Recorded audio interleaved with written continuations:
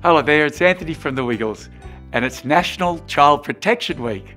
This year we're shining a light on children growing up safe and supported. The way we interact with children and young people can make a big difference to their lives. How can we better connect with young people in our community? Well, small connections go a long way in a child's life, so really listen to what they have to say, throw them a smile, play a game.